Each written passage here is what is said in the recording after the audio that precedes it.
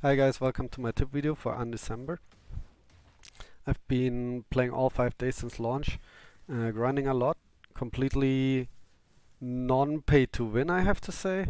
I spent money on stash tabs, that's the only thing I got, and I am currently sitting on the top of the leaderboards, like top 100 in all the relevant leaderboards.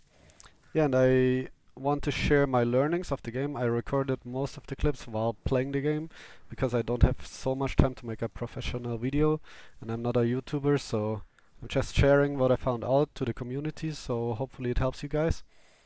Um, Apologies if I cough or something during recordings. I'm currently being sick with the coronavirus. That's why I could play so much. Yeah, I hope you can enjoy. You should always make sure to run alchemy all of the time, combining runes in synthesis, since they can give really good support runes that increase your damage by a huge amount, gigantic amount. You can see here, 80,000. And that's why you should always keep it running. If you run out of runes, do a twink run or buy them. You should always keep all of your revive scrolls for later. You really need them in the end game to do the uber bosses, or you can also use them for the end boss in Act 10, which is really hard, or like any of the super hard bosses that you just can't manage to get down without them. But what you should do when you cannot kill a boss immediately is you should go to a lower level act and just run that, farming experience. I'm doing the example of that right here. If you go to Act 7 for example, there's some good spots that you can run. In this area you can do a little circle getting a lot of XP. In this area you can run the boss, which is super easy. It's a really easy boss and the boss always gives a lot of XP. In this area you can do a boss run. I have a video on that, you can check it out on my channel. Yeah, I leveled until level 60 in here. And while doing that you find a lot of goblins and stuff like that. And the next tip just goes along with that.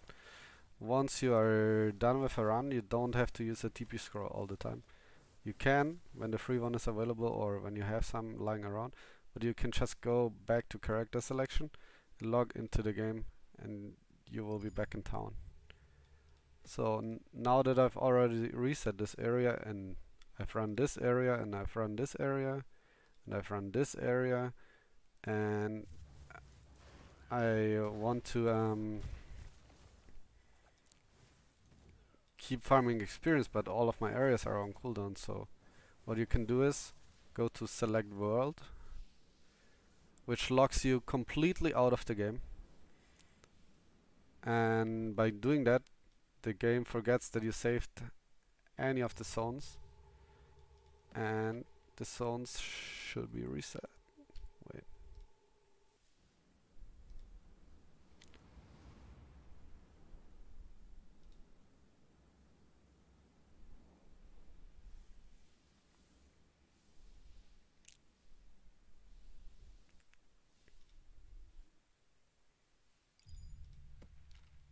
And the zone is reset. For some reason it didn't work on the first try, but you can see the zone is fully reset.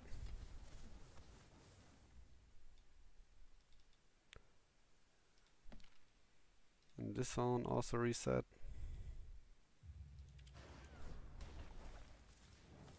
Yeah, and then you can keep doing your low level act even if you're faster than the reset timing. In many games like Path of Exiles, resists are the most important stat that you can get. I find in this game it's not as mandatory to have it. I'm currently running tier 5, tier 6, tier 7 maps. And as you can see, my resists aren't even kept. Like, it's nice to have them, but as long as you're a range character and keep your distance, you can easily clear maps. without any problem. Just need to be a little bit careful, but even boss fights I can clear without that. And for specific bosses, you can always craft gear and just cap their resistance types.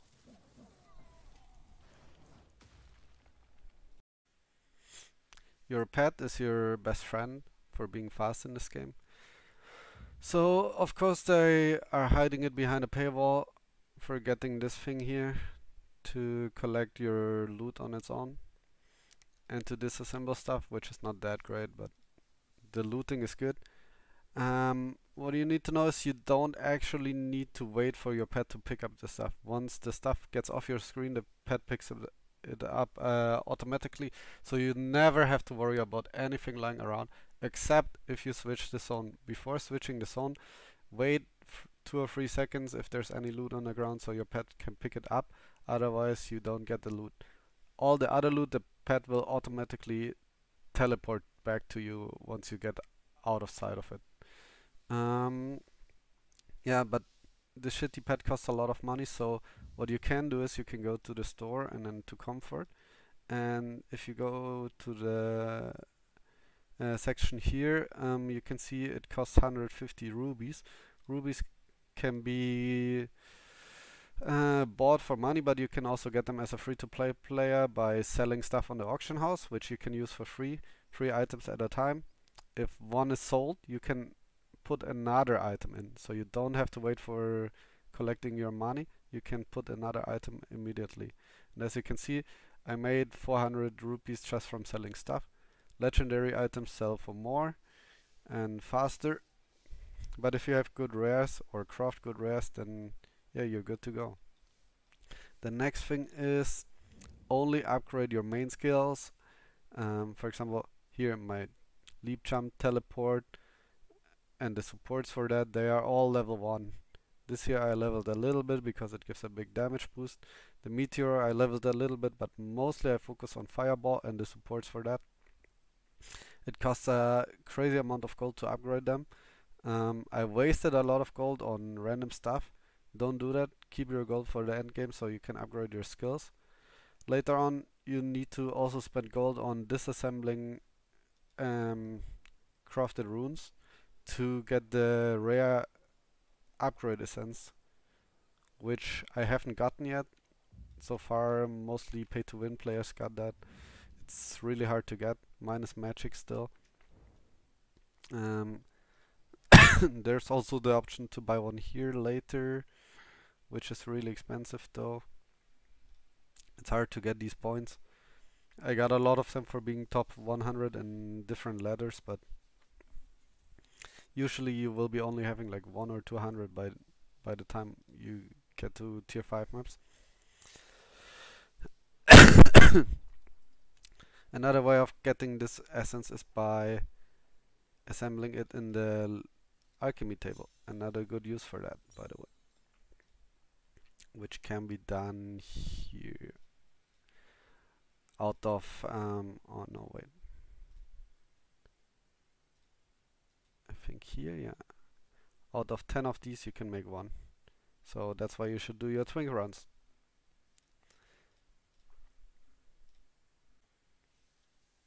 For your main ability, you want to hit a 6 link rune with 6 slots for supports as soon as possible. There's a lot of tricks for doing that on how you can get the essences. The main thing early on is buying them for this resource that you can get from your maps. You can buy hundreds of them here and then use them on here, and the game actually has a pity system. So when you roll this, it says here 12 out of 1500. Once you hit 1500 tries without hitting the 6th link, it will automatically get the 6th link. For me, sadly, I had to go through 1500, but I didn't buy any. The only thing I bought was dash tabs in this game. I've done it completely free to play within 3 or 4 days by using this vendor here. And by using the alchemy table, you can combine your other crafting mats into into these. I did all of mine, all of these ones here, I combined them into these. The color ones I kept because they're, sometimes you want to hit specific colors and that can be hard, so you want to keep those, but these ones here is not so necessary. Once you have a 6 link, you can just not bother with this, so you mostly want to transfer them into these until you hit the 6 link. While leveling, you should clear all of them as 100%. I only realized that later on, and then you can collect ore as a reward from the game. Wait, starting from Act 2, you can collect these ores, and you can also use them for buying your upgrade essence for the 6 links. When you are mapping, focus on the speed you can have for clearing maps. It is better to clear tier 1 maps super fast than taking forever to clear high level maps. As you can see here, when the damage is good, you can literally just walk through these mobs and then focus on this. Doing 2 of these or 3 of these is better for you than doing 1 high level map. And then you can focus on getting more damage. Levels is a big amount of damage that you get in this game, so the most XP you farm the better, and by running 2 or 3 of these maps you definitely get more experience than from 1 or 2 tier 5 maps that take you forever. You should focus on maps that you can run in less than 4 minutes.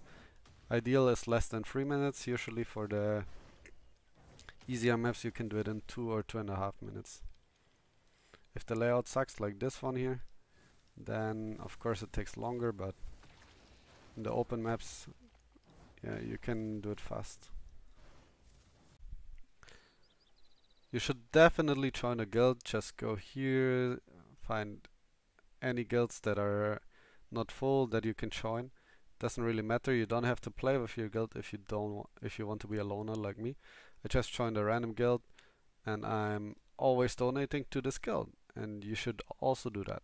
For that you need these guild markers. You can also donate gold, but gold is kind of valuable. I tend to do it. You don't have to. And then once you the guild markers can be found on the floor. I think starting in Act 6 you can find them, but yeah, I haven't found any before Act 6. And then on your daily missions you can also get them, sometimes as rewards. Yeah. And then you can go to your guild hideout. That's the reason why you want to do this. And go to the vendor there, which is selling you stuff for guild points. And as you can see here, you can buy rare or magic runes.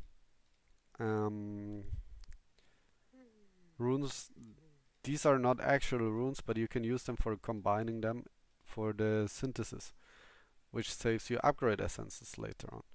And what I like to buy a lot is these thingies here. They give you a random essence that can be normal, magic, or rare. Yeah. So you can do your daily limit, buy one of these, buy one of these. Later on maybe buy one of these. And then with the rest of the runes you can buy these. And that's how you get free synthesis crafts.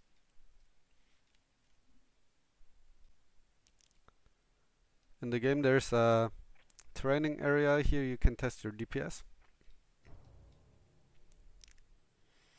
And that's one way to tell if your new weapon is better than the old one or not.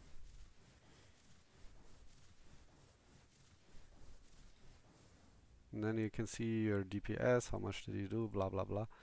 Yeah. If you're not sure if your new weapon is better than the old one, or if your new ability is better than the old one, like the support ability, I mean, then you can test it there. Also, the next tip, you should use your other character slots. You can make twinks, run to Act 2, get your magic rune, and then delete the character. Or you can also use them for a second alchemy table. Here and combine more stuff.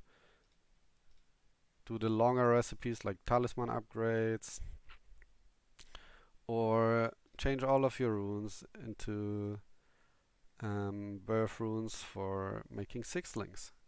And this character can do that while you're doing other stuff that is taking short amounts of time in your main character. And then once in a while you log over to this character.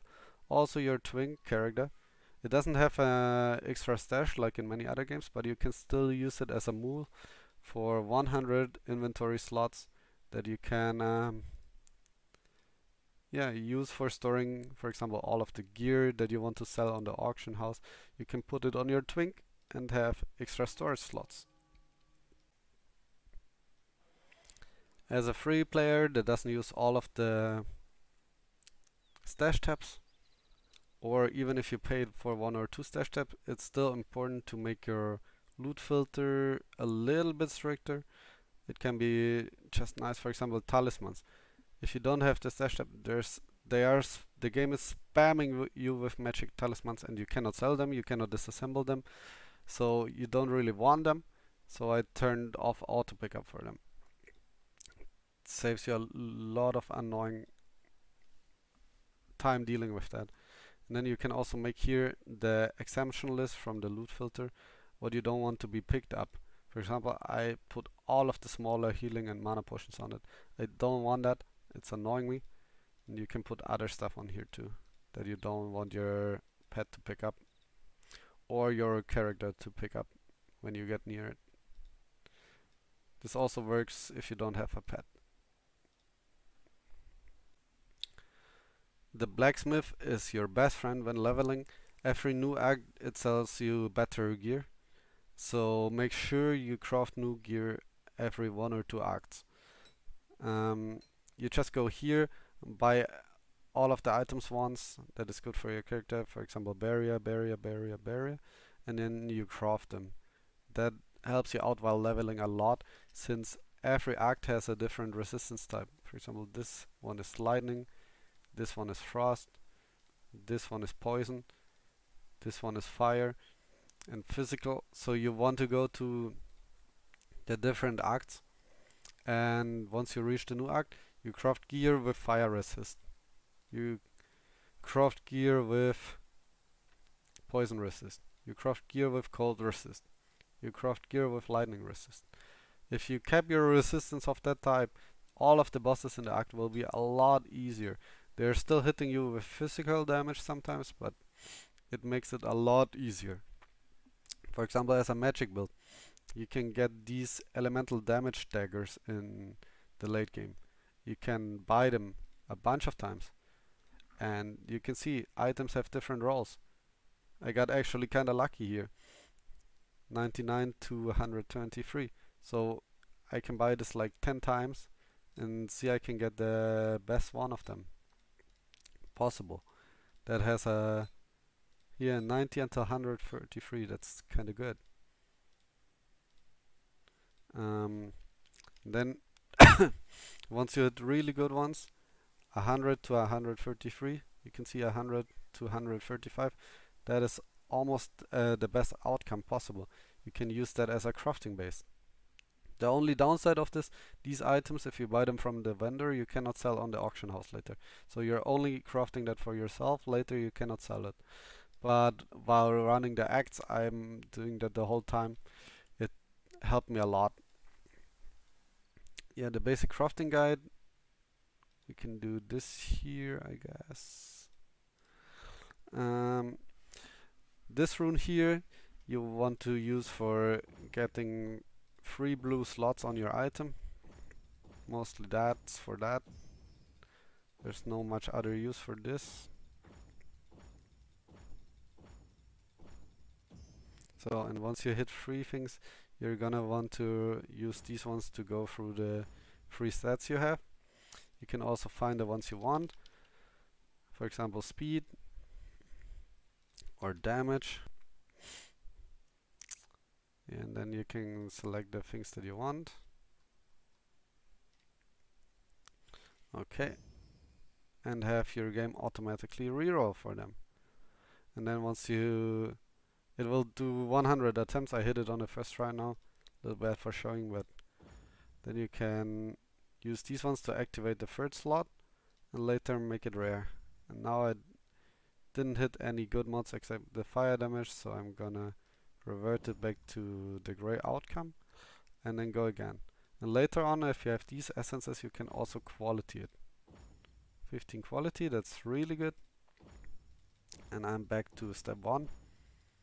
Crafting good stuff on it. Here, speed level 1 is bad, so I want to go back to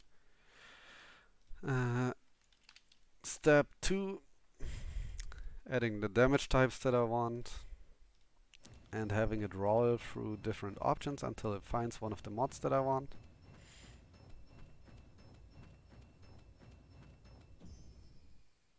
Okay, it found it. What you should not do is make this here 2 or 3. Then it will try to roll as long until you hit 3 times the stat that you want. But see, you can hit tier 10 tempo here and 2 question marks. And it will just roll over that. You can miss a lot of chances of identifying good stats if you're rolling for 3 stats here. That is not so smart to do. And sadly we didn't have anything good here again, so back to step 1. You can also use these for luck crafting. They can go, I think they can go to artifact weapons, but so far this has never happened for me. So yeah, that's how you craft your own gear. Oh, these ones are good stats. Let's see if we hit something. Not the worst dagger. I mean, mine is better probably, but that's how you craft your own gear in the early game.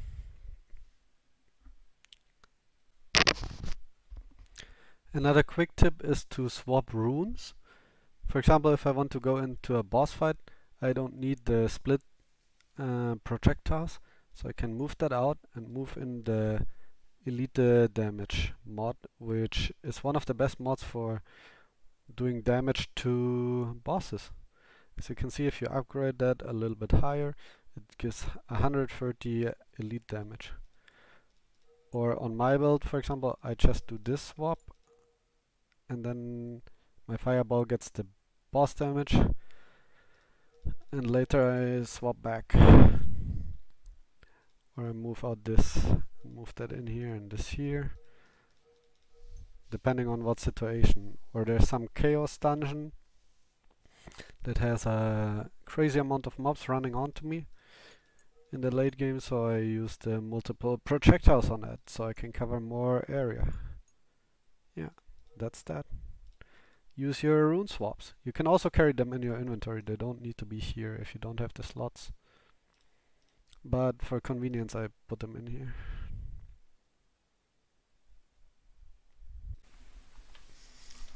If you don't have any maps to run anymore, or you need specific ones for your dailies, go to this guy here and just buy them. I need the ones for Uno, so here I can tell which areas are that, and I'm buying these. And if you're looking for specific areas that are like really open, for example this card here, actually I like running a lot, so yeah, you can buy 5 of them per day and then you have 5 good layouts. They cost 5,000 each, so it's better to run 3 maps. Gold is valuable, but you can do that. Fill up your rune compendium that can be found in your daily diary, and once you fill that up, you're getting the bonus effect here of runes, for example. And the more points you have, the more bonus chance of finding stuff you get. So that's basically magic find upgrade. Okay guys, thanks for watching. I hope you found some useful tips in it. And I'm going to make another video soon about twink runs, doing a full twink round, how I do it. And yeah, I hope you enjoyed it. Give it a thumbs up, or maybe uh, post it to your friends so that everybody can have a better time with the game. Cheers.